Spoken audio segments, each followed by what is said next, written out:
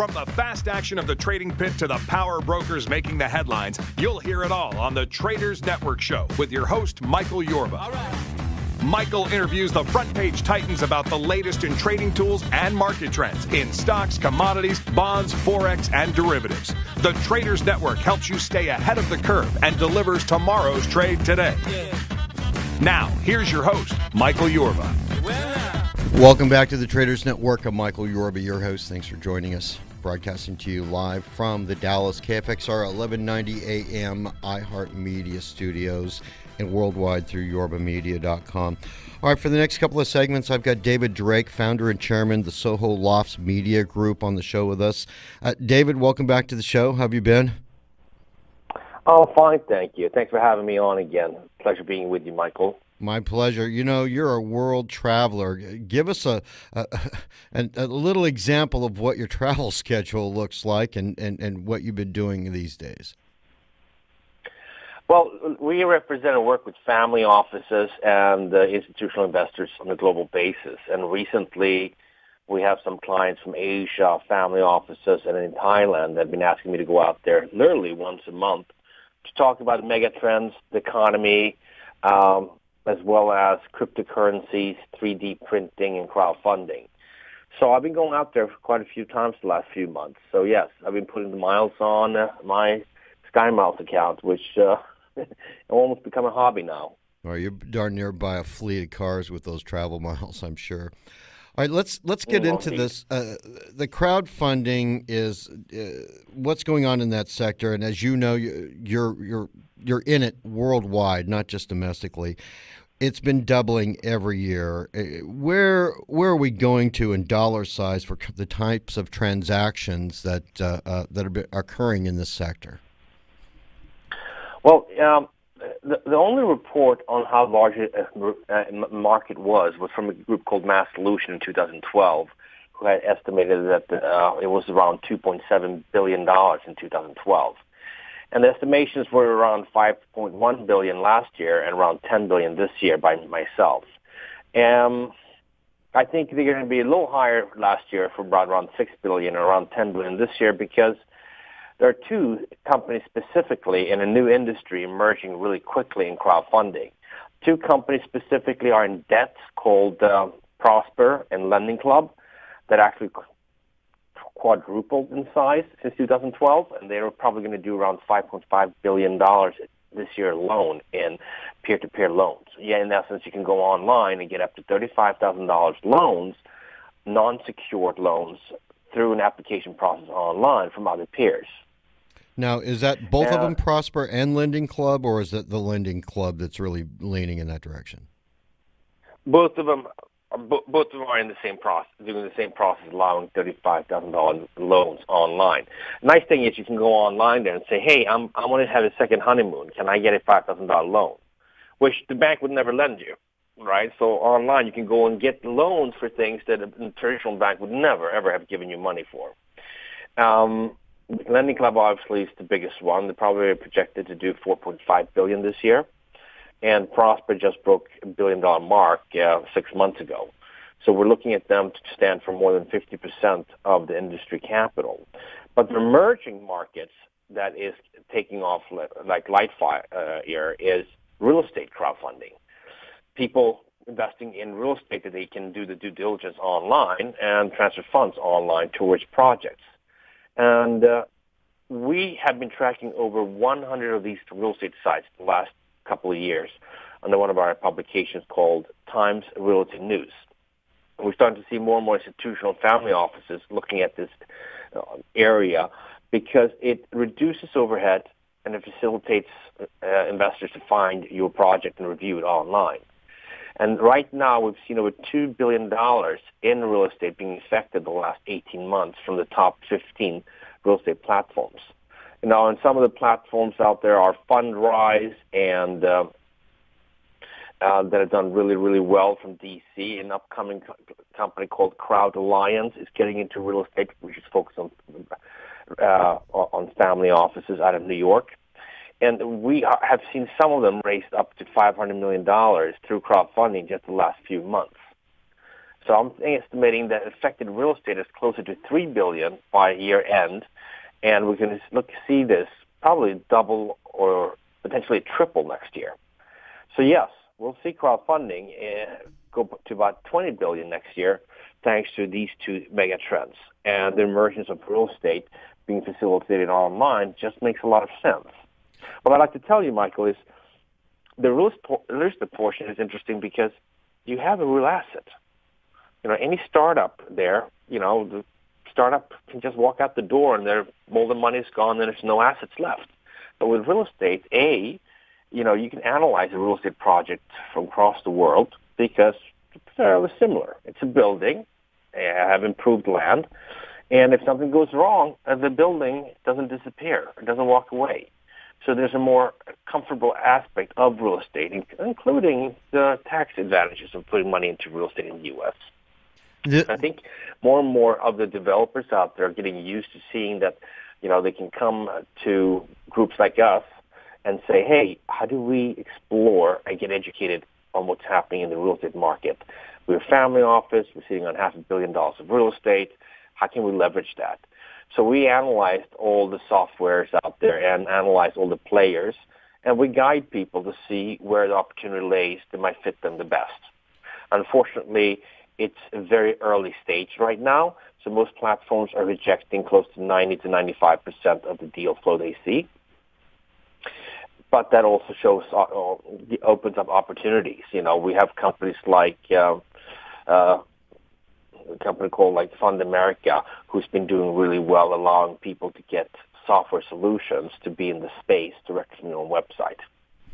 Now, I've been talking about David, I've been talking about crowdfunding for a couple of years now, and I wanted to find out what's the big flip. What was the triggering device that all of a sudden made these institutions, these family offices, venture capital companies that normally, when we first started talking about it, was like, oh, no, never, not going to touch it. Now all of a sudden they're all in on the game. What changed?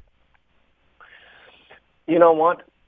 In 2010, we started having more people retiring than getting into the workforce, and that will continue for another 40 years. I talk as an economist on what's happening on a global basis, and that was a trigger showing that the pension funds now have to make up for the losses they made over the great financial crisis. And if they've allocated money for stocks, public stocks, private equity, then they're probably not going to allocate more money to the stock market, which is volatile. And they only allocated money for the bonds and treasuries, which is at world lows, returns. Consequently, how are they going to make up for the losses and get a higher return around 8 to 10%? They have to look at alternative investments. And the most common alternative investment area is going to be real estate. So we're expecting real estate to have a huge growth opportunities over the next 20, 30 years. More and more institutions are going to start allocating more money in this area. And to answer your question, because of that pressure, more and more of these processes inevitably are going online. And to give you a parallel, in 1993, as you will see, Wikipedia shows you, there were 633 websites. That same disruptive opportunity is happening for real estate and the institutional and family offices, because by 1996, AOL went public. So right now, people start realizing, well, wait a minute, why can I not look at this property online? Why do you have to FedEx me a package?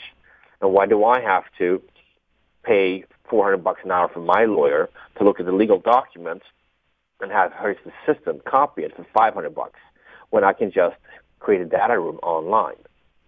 It's a revolution of everything going online, and it's disrupting it. And the pension funds and the family offices that we're talking to, they recognize that. They're already using the technology of a data room where all the documentation it's on one spot online. And this facilitation online, this movement online, is just becoming more and more efficient. And that's where they're looking at it and embracing it faster, because they're getting accustomed to it and used to sharing documents online. So it's just a process that slowly is happening right now. So really, to connect the dots on that, what I'm getting is it's just the overall process of education with guys like you and guys like me who've been talking about this for the last, since the Jobs Act got passed and prior to that because we knew it was coming. And just getting the institutions, dragging them kicking and screaming in some cases into the 21st century about how you can use new forms of capital formations that reduce the restrictions they've had to deal with on the other forms of capital formation, the tried and true ones that they've been dealing with over the millennia, so to speak. Am I getting that right? Yes. And it's just an educational process. Yeah. Eventually, in San Francisco pension fund will one day go online and look at a third hedge fund, and eventually one day be able to say, okay, well, why don't we allocate this person X, Y, Z? And most of these transactions can happen online. And that will take time because, we're used to seeing people face to face. Let me ask you some real hard questions on this stuff because I'm really interested in this crowdfunding thing. Title II has been a real problem because we've been out there all of a sudden, then we're going to do it. Then FINRA and SEC say, no equity. We got to figure out how to work this. And they pull it back. Somebody gets into a real estate crowdfunding project, right? An accredited investor right now, I think, is primarily focused on those, right, David? Right, that's correct. Okay, what do they get? Well, right now, for the real estate groups using crowdfunding as the trigger is that they actually automate the process online. They're using existing old laws called Regulation D 506B and C, which has been in place for decades, allowing them to raise money online towards a real estate project, and they get shares. But some companies don't do shares like equity. Some companies do debt. You will focus on, hey, you bought a new house and, or you bought a piece of land and you want to improve it as a construction team. Now you need an 18-month loan to pay for the labor and the cost of building it out. So they'll do short-term debt notes. Because the research we found shows that 4 out of 5 deals on the crowdfunding for real estate platforms online are debt notes between $150,000 to $250,000 in size. So it's still very small. But you have these anomalies of, prodigy networks in New York taking down a $120 million real estate project, a skyscraper, and raised $40 million in equity just 4 or 5 months ago. So you're going to start seeing more of these bigger tickets happening in 2015 and 2016. But for the time being, unfortunately, the deals are small, very small. And a lot of the family office institutions looks at it like, well, it's not really for us, but we like the automation process. We like the fact that we can actually streamline it and allow data be shared online smoothly. And I want to clarify something, Michael. The Jumpstart Our Business Startups Act, the Jobs Act that was signed by Obama in 2012, April 5th specifically, it has 7 underlying laws, and one of those 7 did not pass yet. It's called crowdfunding for equity, and it won't become law to 2016. What's confusing is you can do crowdfunding for equity today under old laws, but you just can't take money from poor people. You have to be accredited, which means you have at least $20,000 in salary. So even if you are telling clients as a broker-dealer how to invest your money, if you don't earn enough money yourself, you would not be allowed to invest in real estate. Right. David, we got to we got to take a break right now. But I'm really engrossed in this conversation. Let's take a break. We'll come back on the other side, and we'll dig deeper into what's going on the institutional side, intranet and enterprise crowdfunding, and then cross-funding, something new we've talked about on the show. We'll be right back on the other side of this break with David Drake. He is the founder and chairman of the Soho Loft Media Group.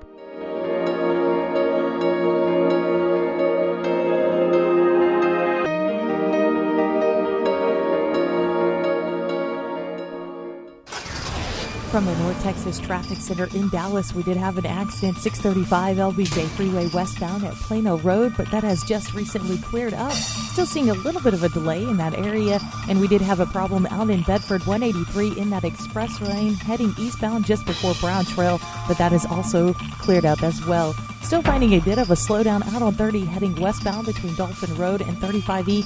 You're adding just about 10 to 15 minutes. I'm Heather Anderson with your KFXR traffic. Hearing is believing on SiriusXM's new Joel Osteen radio. SiriusXM has packages starting at just $5.99 a month, so you'll get the ultimate entertainment and inspiration. Go to SiriusXM.com/JO Radio or call 844-80-RADIO for details. Hey Dallas, where do you go to hear the edgiest uncensored talk and cutting-edge local music? DeepElmOnAir.com.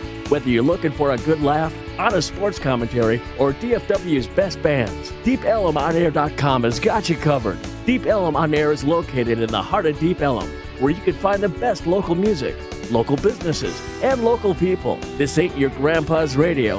Heck, it ain't even radio. It's Deep Ellum on Air. Check them out at DeepElmOnAir.com today. I'm Dr. James, founder of Diamond Physicians, a concierge medicine practice located in Dallas, Texas. Our Diamond 360 Advanced Physical Exam has been created for people like you who live a high-stress, fast-paced life. Every 40 seconds, someone in the U.S. experiences a life-changing heart attack or debilitating stroke. Negative stress tests and normal cholesterol levels do not exclude you. Half of all fatal heart attacks occur without warning. Diamond goes beyond traditional medicine with the Diamond 360 Advanced Physical Exam. Proven to prevent heart attacks, strokes, and diabetes. Contact Diamond now at 214-395-3491. That's 214-395-3491. Or visit our website at diamondphysicians.com to take the Diamond Challenge. If your Diamond 360 reveals perfect health, receive a full refund. Your loved ones will thank you. Call Big D Cats Catamarans for fun corporate events and private parties. Come celebrate with your special clients and build your team. Bring up to 85 of your clients and friends for dinner and dancing on the yacht just minutes away from your office at Pier 121 Marina on Lake Louisville. Come sailing, golfing, target shooting for a fun yet elegant evening and cruise. You have to see this beautiful 70-foot catamaran. Check out the website at bigdcats.com. And to book your event today, call 214-705-3772. More than the sum of our parts. He caught it with one hand. Touchdown, Red Raiders. More than stamina, talent, and strength. It's intercepted at the goal line. We are a team. Inside 30, 25, 20. Down to the 15, 10, 5. Touchdown, Red Raiders. And this is our year. This is Red Raider football. Next up for the Red Raiders, they face the TCU Horned Frogs in Fort Worth Saturday, October 25th. Kickoff is at 2:30. The pregame show starts at 1:30 on 1190 a.m. From the Mini Cooper Weather Center, today morning clouds gives way to afternoon sun, high of 81. Tonight fair skies, low of 60. This report is brought to you by the Foundation for a Better Life. She didn't just visit the sick and poor. She moved in with them because they needed help. Mother Teresa couldn't do it all, but she gave her all. Compassion. Pass it on. From the Foundation for a Better Life at values.com. Welcome back to the Traders Network. I'm Michael Yorba, your host, broadcasting to you live from the Dallas KFXR, 1190 AM iHeart Media Studios and worldwide through Yorba Media. All right, we're speaking with David Drake. He is the founder and chairman of Soho Loft Media Group. And what we've been doing is really drilling down into some of the minutia of what's going on in the crowdfunding industry.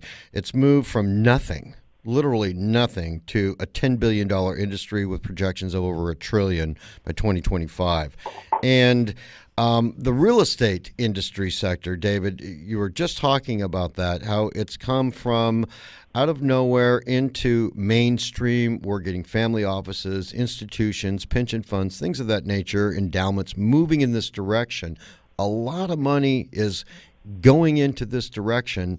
But what I'm trying to find out, if title to equity ownership in a real estate project, say you've got a commercial project going on, has not been passed. You just mentioned debt is one of the things that people get. So if they invest, they don't get a T-shirt. they get a percentage ownership in a debt instrument in a commercial venture if they're investing in real estate. Did I get that correct? Yes, 4 to 5 deals today, research has shown, are occurring in this space because they're first out to have a first position. On the equity side, we see 1 out of 5 deals happening, and they're riskier. There are more complicated underwriting methods for it, so we're seeing less of those compared to the debt version. That's correct. Okay, that we get. Everybody was wondering what, because if they've done any research at all, most of the time, it ends up being a donation, and nobody wants to donate money and end up see somebody else, reap the benefits of the project and not get a fair share of it. Now we get it. It's a little clearer now. They get debt, which is first position beyond some of the riskier positions you can take with that. Let's get into one of the other topics you wanted to bring to the table today, intranet and enterprise crowdfunding. What is this? Well, I wrote an article for Forbes, and I also write for Huffington Post on a regular basis, including 40 other publications. And I try to educate people on what's possible and what's happening in the world. Mm-hmm. And IBM, literally a year and a half ago, started doing crowdfunding internally. And what they actually did was they said, okay, here's $100,000, and here's a group of 55 people. You get now allocated a portion of the $100,000 that you can vote on which project internally at IBM level that you want to put the money in. And they've actually done 3 different campaigns internally and researched to review how employees are allocating and acting with allocation of capital towards different projects internally, from a division getting a new printer to the cafeteria in an office being improved. And that's the space where enterprises on a corporate level are reviewing how they can use this mechanism to empower their employees and also allocate more and more money to areas that are potentially of more concern. So they've found some really interesting results from that. And to find that article, I think you should just do search for David Drake, IBM, and Forbes. They should be popping up from that point of view. But we'll be talking about these things at the November 13 event we have in New York City.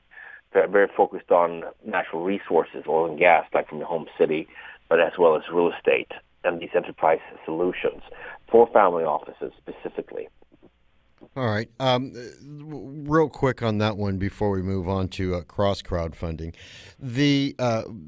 The entities you're talking about, are they finding it easier to do this in-house? Like they'll get their attorneys to go ahead and put a crowdfunding package together for our employees and let's see if they'd like to invest in this division over here, or are they outsourcing it to specialists?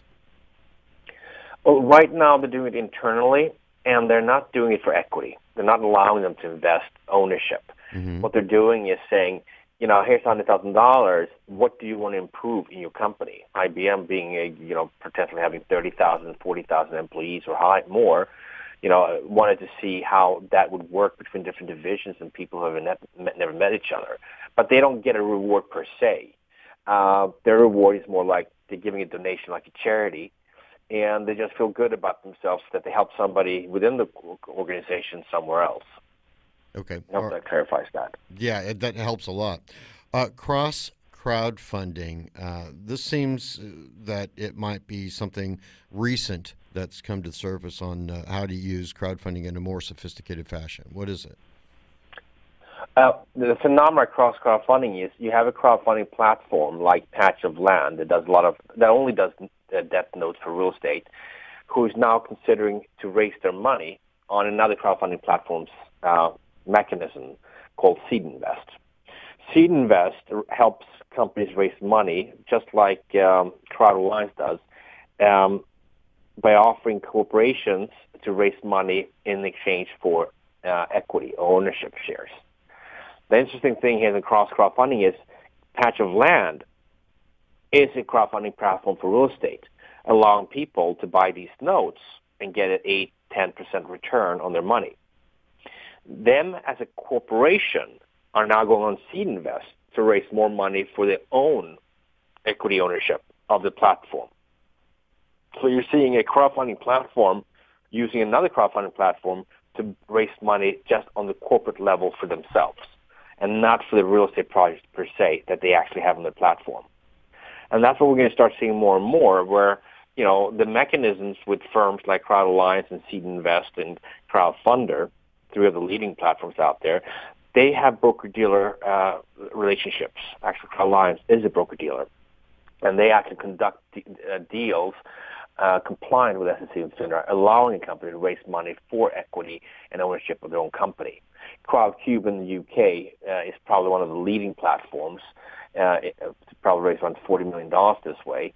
And that's what's interesting, that, you know, you're starting to see crowdfunding platforms that actually have a brand already saying, I like your mechanism. Even though we're in the same industry, you're focused on raising capital on a corporate level. We're going to use you guys because we like the streamlining format that you have in place.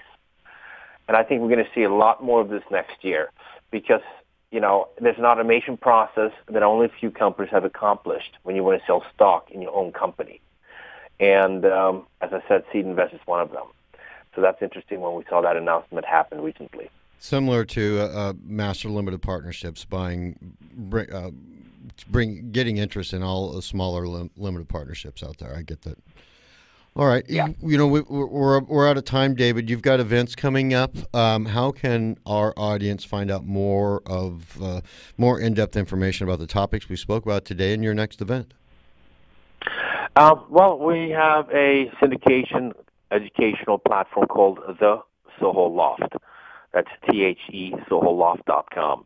And there our upcoming events shows that the November 13th in New York, where we had 150 people in April, we'll cover these topics again for family offices. So we're going to have half a dozen to a dozen family offices actually show up and talk about why they're looking at crowdfunding, why not, and what they're looking for as investors in general. So people get really excited because they get to meet these family offices that have been very difficult to build relationships with and eluded a lot of industries because they are all very comfortable in a very certain sector. So I encourage people to, if they're going to be in New York or going to make a trip to New York, November 12th, 13th are great days to join me and learn more about what's happening both locally and internationally in the space. Great. David, thanks for being a guest today. Thank you, Michael, for having me again. My pleasure. All right, David Drake, he is the founder and chairman of the Soho Loft Media Group. Special thanks to Victoria Global and 1-800-PublicRelations.com for all their PR and media support. We'll be right back on the other side of this break with more great content just for you.